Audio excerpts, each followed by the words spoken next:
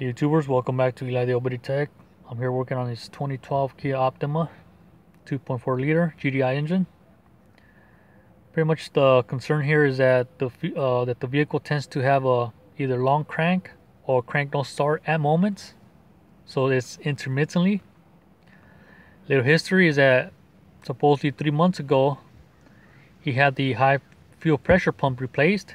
He also replaced the fuel pressure sensor. But I asked him what was the main problem. Was it the fuel pressure sensor or the high fuel pump? He said that it was actually the high fuel pump that was pretty much the cause of his crank no starts and a P0172. In other words, he mentioned that it was actually internally leaking, and it was actually dumping fuel inside the crankcase, which was causing that P0172. So then I asked him, was the high fuel pressure pump replaced with the original? He said yes. And he actually does have the old the high fuel pressure pump. So I'll show you guys in a little bit. And then and then I also asked him, was the fuel pressure sensor replaced as an original or aftermarket? He said that that's the only one that was actually replaced as aftermarket, due to budget reasons. So do we have perhaps a similar problem again? Maybe a bad aftermarket fuel pressure sensor or a faulty high fuel pressure sensor? I don't know. So here we go. I got the scan tool already hooked up. I'm going to go ahead and show you guys. Supposedly the check engine light is on, so I'm going to check for codes real quick. So you can see he has a P0420 as current code. He has a P0087 fuel rail system pressure, too low bank 1. And then he has a P0193 fuel rail pressure sensor circuit high bank 1. And a P0036 heater control circuit bank 1 sensor 2. Okay, so he has 4 current codes. I'm going to concentrate on the P0087 and P0193 since he's having a crank no start or long crank conditions. So now the next step to this, before even cranking the engine, I'm going to go ahead and check live data. I'm going to go ahead and check for fuel level and fuel rail pressure sensor data. So here we go. So the vehicle does have fuel inside the tank, so that's good. It shows about almost 42% of gas in the tank. And then fuel rail pressure absolute showing about 0 psi, which is no good. So that pretty much tells me that perhaps his aftermarket fuel pressure sensor is no good. That's the downside about going aftermarket instead of original. I'm going to go ahead and turn the start button off and turn it back on and have the low side fuel pump pressurize the system, and let's see if this 0 psi becomes. All right, so it threw me off. Let me do it again. Still shows 0. I'm gonna turn it off real quick. Back on. I heard the low side fuel pump actually prime, and it still shows 0 psi. So do we have a problem with the fuel rail pressure sensor? Perhaps the sensor is no good, or do we have grounds or power issue or a signal issue to the computer? I'm not sure. So let me go ahead and start the engine real quick for you guys. That was a little bit of a long crank, but not too bad. Vehicle did start, but it still shows 0 psi with the vehicle idling. Okay, so I do smell that raw fuel from the tailpipe.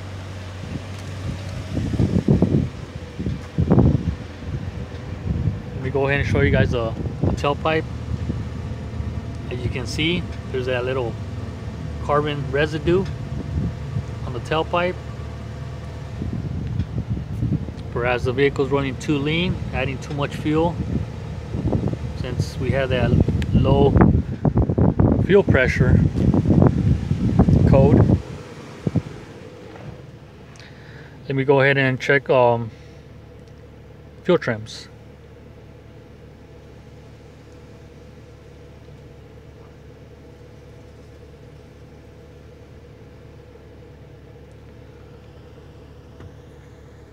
Actually, the computer is actually taking away, I mean, short term is actually taking away fuel, but long term is between 18 to 21%.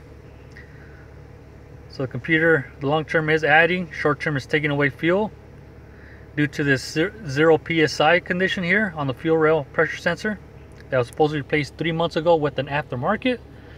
So I guess the next step is just to, is just to go ahead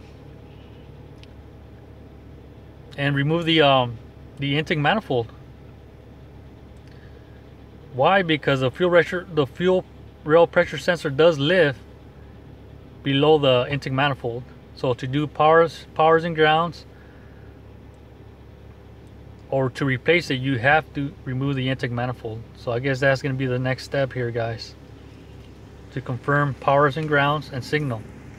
All right guys, so real quick, I'm here actually showing you guys, as a customer this day, that he did keep the old parts. This is the old high pressure fuel pump. As I mentioned, supposedly this fuel pump was actually leaking internally, which was causing fuel to be dumped into the crankcase, which was causing a P0172 system 2 rich. This is the part number. He actually bought a Hyundai part number high pressure fuel pump, which is still compatible with the Kia Optima. This is of a Hyundai Sonata, which is pretty much the same engine. Both are Korean cars, so there's no problem with that.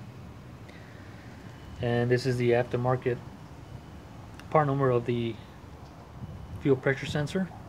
As you can see, it's made in China. Perhaps that's the reason why he's having problems now with those two codes, P0087 and P0193. This is the old part right here, the old fuel pressure sensor. He did mention that this was actually working fine.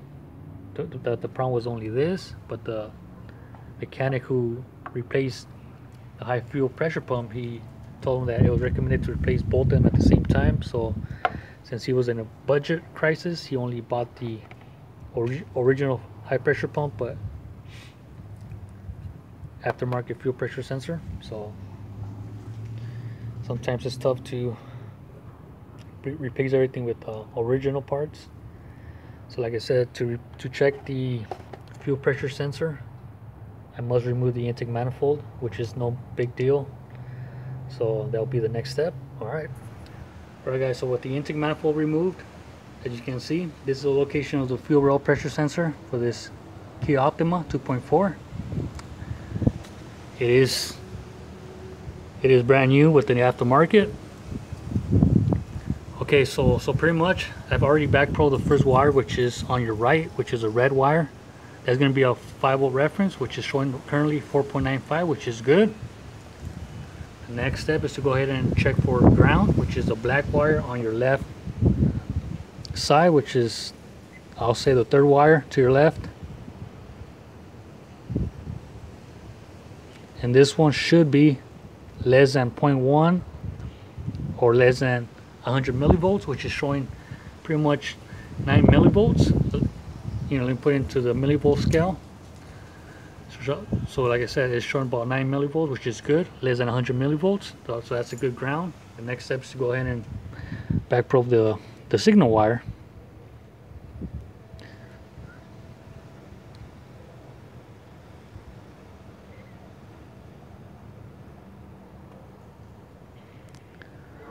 So the signal wire, which is I believe a white wire or a tan wire, but it's the middle wire, is showing about 95 millivolts.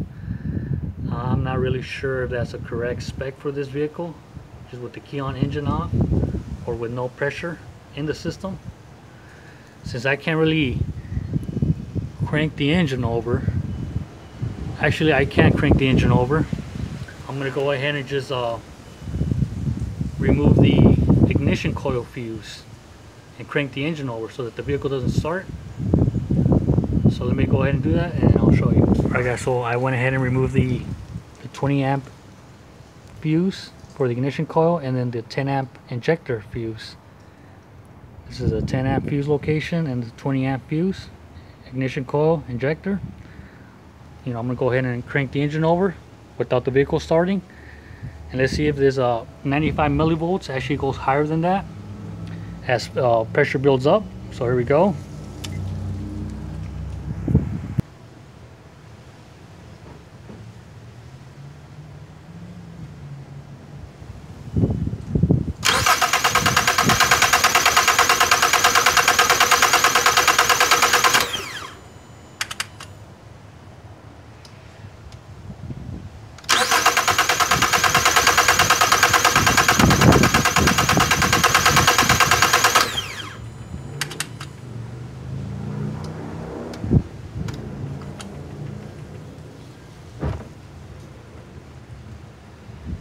So I guess the next step I'll do, I'm going to go ahead and remove the connector on this new fuel pressure sensor and connect the old one to see if there's any change. Alright guys, believe it or not, it seems that we do have a faulty brand new aftermarket fuel pressure sensor. As you can see, I've actually plugged the old pressure sensor to the harness connector, and just with the Kia engine off, we're actually reading 0.94 volts, which is 494 millivolts, which is pretty much half a volt, pretty much close to 0.5. So that pretty much just verifies our problem. It is a faulty fuel pressure sensor, a brand new one, aftermarket, made from China. It's causing these two codes, the P0087 and a P0193. So I guess the next step is just to go ahead and plug the old pressure sensor back into the vehicle, put back everything, or even before I even plug everything back, you know, I'm going to go ahead and just remove the old sensor, put the old one back, and crank the engine and see if our voltage goes higher. Alright guys, so with the old pressure sensor installed into the fuel rail, right now with the Kia engine off, it's still showing 0.495. So the next step is to go ahead and crank the engine over to build up pressure to see if this voltage goes higher than 0.4. So here we go.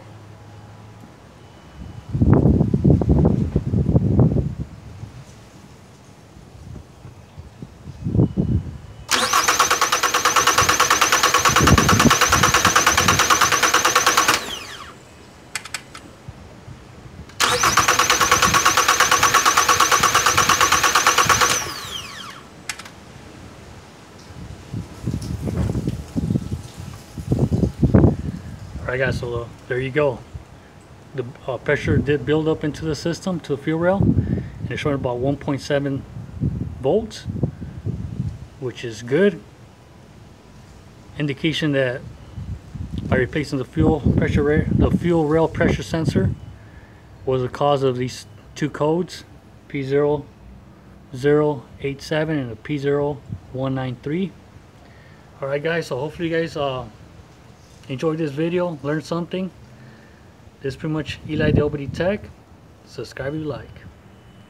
Alright guys, so a little quick bonus video just based on scan data. As you can see, our fuel rail pressure absolute PSI shows about 800 PSI with Kia engine off. So that just pretty much that confirms that we did fix the problem by replacing the faulty aftermarket fuel rail pressure sensor. You know, I'm going to go ahead and start the engine real quick.